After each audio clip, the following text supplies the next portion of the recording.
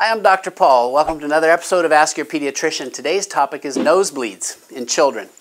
Now, most nosebleeds are nothing serious. Obviously, if you have the sudden appearance of nosebleeds and they're significant, and your child has never had nosebleeds before, especially if they have other forms of bleeding. So this would be easy bruising, swollen joints, they bleed when they brush their teeth. That's different. You need to get right in, have that baby checked, your child checked, they need to do blood work, make sure there's nothing serious going on. But 99 times out of 100, a nosebleed is just because inside the nose there's mucous membranes that are quite fragile, and if you pick your nose or you blow too hard, you have a cold or a sinus infection, you can get a nosebleed. So how do you deal with this if this happens? The first thing is pressure, folks. The nosebleed can be dealt with just holding pressure 3 to 5 minutes. And I sound funny when I do this. All right. You just hold pressure like that, and that will stop the nosebleed. It's best if you don't lay flat, because then if you do that, the blood is dripping in down your throat. You're swallowing it, and then that's another whole issue. So pressure will work. I learned a trick for some kids who have sort of a tendency towards nosebleeds, and we've ruled out all those bad things. They've had some blood work done, let's say. They just seem to be a little prone to nosebleeds. A trick I learned from a hematologist many, many years ago was a spray of Afrin or neosynephrine and pressure.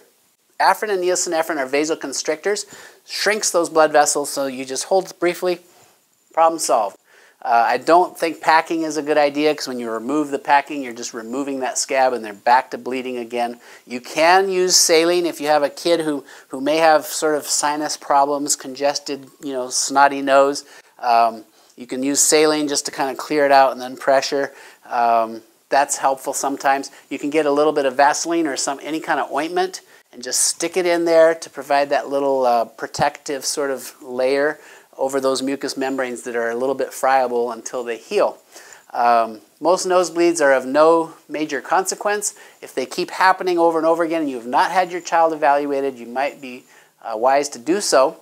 But I thought I'd give you those couple tips. Pressure, you can use neosynephrine or Afrin and then pressure, and you can use some kind of a ointment, Vaseline, to provide a little bit of a protective barrier.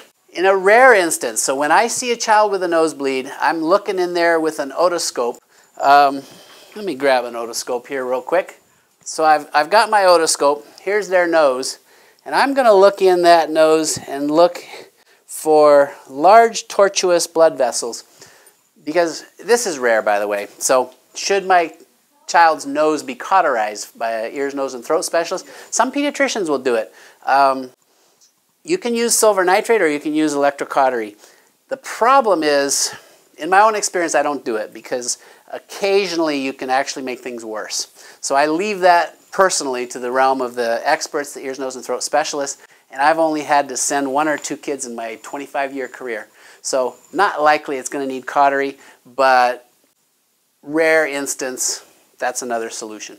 Thanks for watching. I'm Dr. Paul. If you liked the video, help us support with the thumbs up, and subscribe if you haven't. Support the channel. We're going to bring new content every week. Appreciate your viewership. Questions will be answered. And ha! I blew it. You'll edit that out. Or will I?